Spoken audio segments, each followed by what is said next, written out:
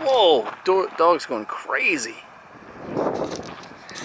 I don't know if y'all follow our Instagram or not, but we finally got Ronnie's truck on the ground. Got it looking good.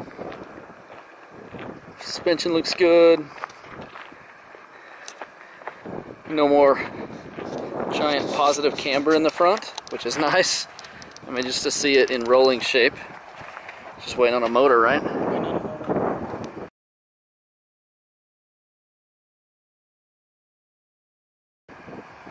While we're waiting on a motor, we're going to do an emissions delete today on my Hardbody. Ronnie's already got all the emissions deleted off of his. He's done an engine delete where he has no motor, and pretty much in everything else delete. My truck is still factory under the hood, so we will be doing an emissions delete today. This hood. Dude, your truck has the beeper? The door chime? It totally has the door chime. It's so annoying. Because it doesn't do it when the key's in it. It does it all the time. It's crazy. Anyway, so it's all factory except for this right here. We just have the cover off of that. But anyway, we're going to get rid of some of this. Clean the engine bay up a little bit. See if we can make some room for when I want to go turbo and whatnot. That's for my tachometer. Oh, is that what that is? Yeah, it clips onto that coil wire, and it just sends the signal into the tach. That makes it easy. It's super easy. Anyways, we've been over here for a little bit, looking at this axle right here. What were you saying about ricers? I said any ricer could do it. That's right. And I was driving back from Tucson last night, and I smelt gear oil. So limped it back here with a bunch of banging and clacking and nastiness, and as it turns out, my wheel bearing's gone on the passenger rear. So you'll be seeing a video on replacing that, unless I don't feel like doing it, unless I feel like taking it somewhere else. But hopefully we can find somebody that can give us some insight on how to do that. Yeah, right. All right, so this is what we're doing. We're going to take off the EGR stuff, which is this round thing here and this little pump right here, air pump or whatever. We're going to take off the charcoal canister. We're going to try to leave the brake booster line and the fuel pressure regulator vacuum line and no other vacuum lines and see what happens. We're not really concerned about what this is and what this does and all that kind of stuff. We just want it gone. We know it's emission stuff, so we're taking it off. We don't need it. There's no emissions testing here in Sierra Vista. Yeah, I mean, I guess if you live like in California or Phoenix or whatever, like maybe you need to leave that on there. But yeah, I don't know. Maybe I wouldn't think with this vehicle being almost 30 years old, I wouldn't even think you'd need. Do you do emissions testing on 30-year-old vehicles? I have no idea. That's the problem that I've never had to face. Do you have a 30-year-old vehicle and do emissions testing? We'd like to know. Oh, turning wrenches today. Yeah, dude, put me to work. Never have to work up in here. What's the world coming to? Alright, first get rid of this canister. We got this little thing coming out the bottom that just feeds down into the fender well. We have 2 vacuum lines coming off top, or 3 vacuum lines coming off the top. One going back here to this that goes across there and down to... Probably the gas tank. Yeah, probably back to the tank. Light. It's this larger one. Yeah. Yeah, it looks like it goes down, curves back around, and goes back toward the fuel tank. We will probably just route that. We'll probably cut that short and route it back down toward the ground. I mean, it was just coming into here and going toward the ground anyway, so that's what we're going to do. Okay. Okay. Okay. I'm going to take these. There's 2 other ones, and they run across here, right? Yep. Yep. That one that I just pulled off, and then this fat one here. I'm just going to cut. Or I'm going to attempt to cut with 0 success. See, I have a knife right here. So.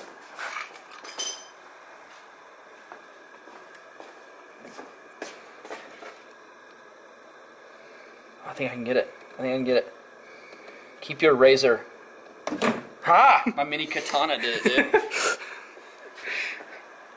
I'll put it back. Alright, and so that was this big one here. Yes.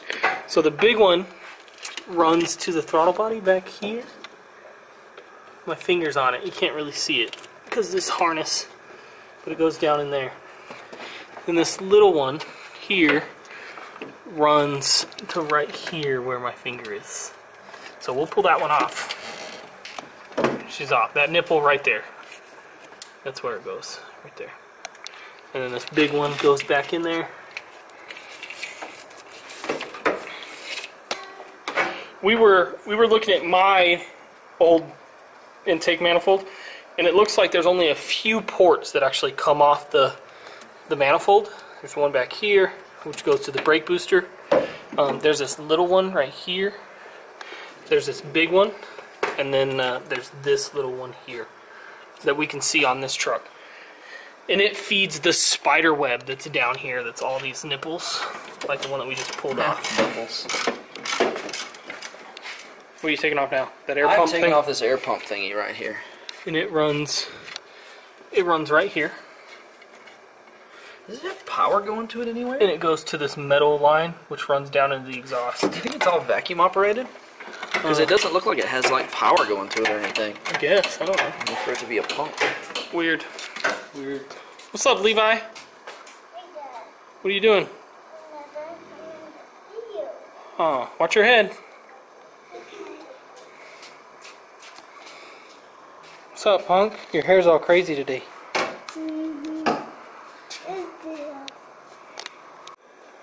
So this is what we got out so far. Got this little pump thing here, canister there. So much room for activities. Pump was mounted here. It had another line coming off of it that goes to that thing there. I don't know what that is, but we're going to take it off. If stuff is going to EGR, we're taking it off. Canister was right here. We're going to take this this bracket off, probably cut it separate from the coil bracket, just so we can clean that up. Next, we're going to get this off right here. If anybody was a little fuzzy on this 10mm missing wrench socket thing, this should clear it up here. Look right here. 12, 11, where's the 10?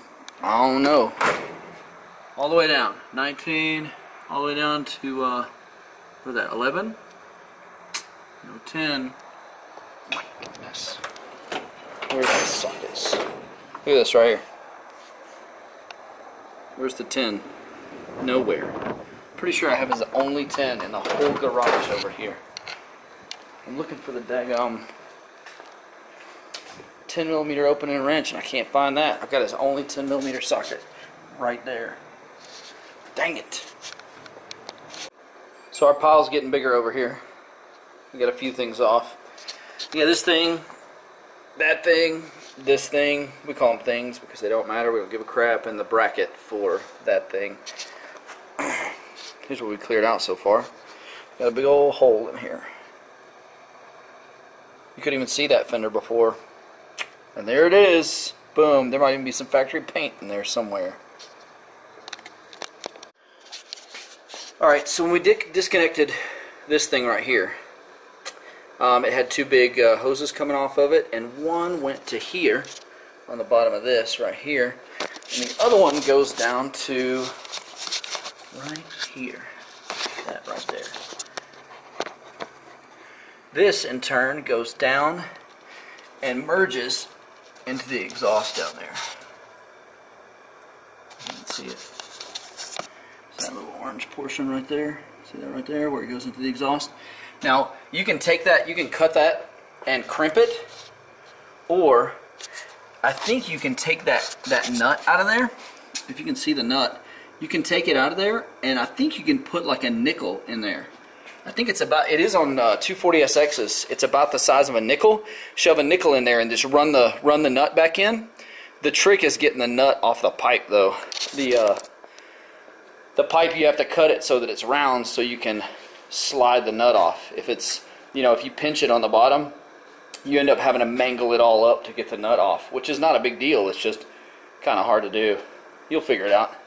But yeah, I think what I'm going to try to do is take that nut off, put a nickel in there, and then put the nut back in. It doesn't seal up perfectly, but it definitely seals up enough. This exhaust gives a crap.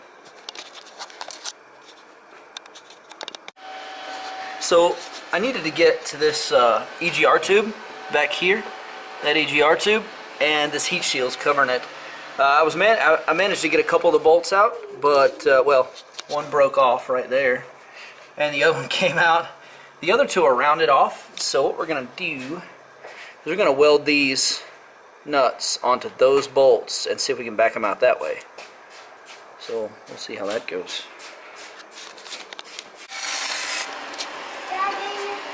Okay, I got it. Bam! It's glowing red, guys.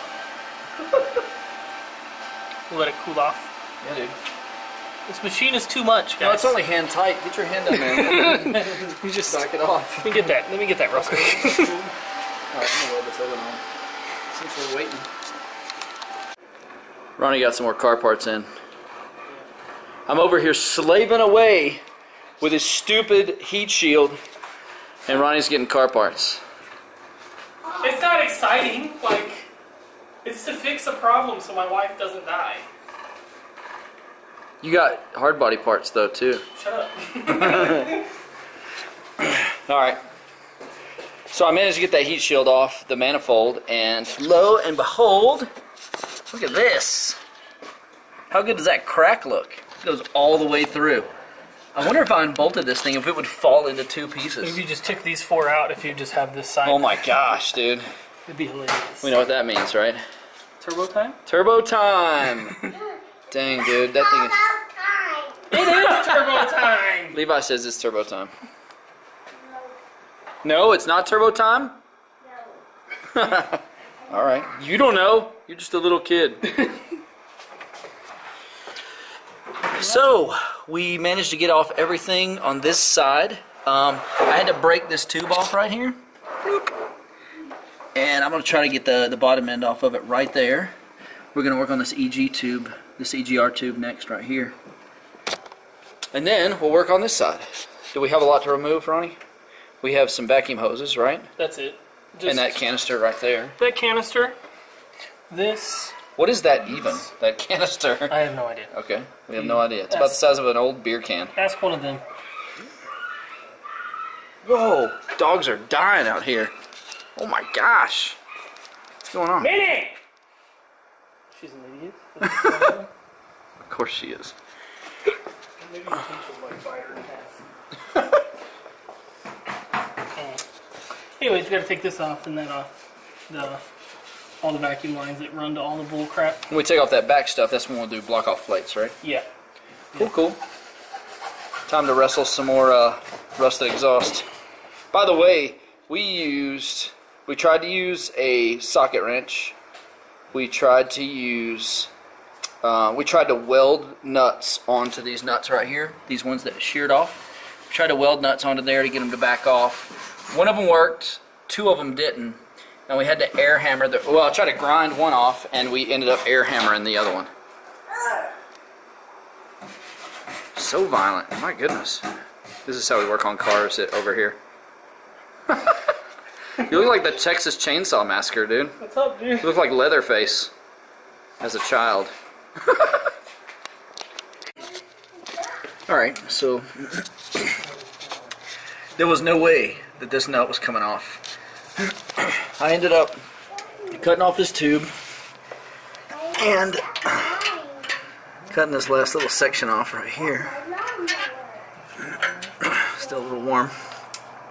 Anyway, what we're going to do is we're going to get up in here and we're going to crimp this, just like pinch it, fold it over or weld it, something like that. But we'll pinch it together and weld it just so we don't have exhaust pouring out of there. Look at Ronnie and Levi over there doing Christmas family stuff. Looking at the Summit Christmas catalog. Summit Racing Christmas. Nice. Anyway, we have decided to make this a two-part video. We're going to do the intake side, or not the intake side, but the do the air pump side, and then we're gonna cut right now. And when we do the next video, it'll be the EGR side. So let me show y'all what all we took off today. This is it. This is our haul from the air pump side. We have the air pump, exhaust manifold, heat shield, charcoal canister, whatever this thing is called. I have no idea. A bunch of random brackets and hoses and stuff like that. And we ended up with a bunch of room over here. A bunch of like open area space for turbo business, which because of this exhaust manifold crack, we will be starting on fairly soon. Tomorrow. Ronnie says tomorrow. So if y'all have suggestions for turbos, for engine management, something like that, just post your suggestions, whatever. I was thinking about going with Mega Squirt because they have a plug-and-play option for this D21, for early model D21s, or for early model single overhead cam KAs. But other than that, that's pretty much it for this video. We got some pinching and welding to do, and that'll be it. Look at this kid. He's just deep in racing Christmas over here. Alright, we'll see y'all later. Are we done? Are we done? I don't know. Were you going to pinch that off, or are you going to do that later? We're going to pinch it off. I wasn't going to do it on camera. I was just going to pinch it and weld it, and that'll be it. Alright. So we're done. Bye.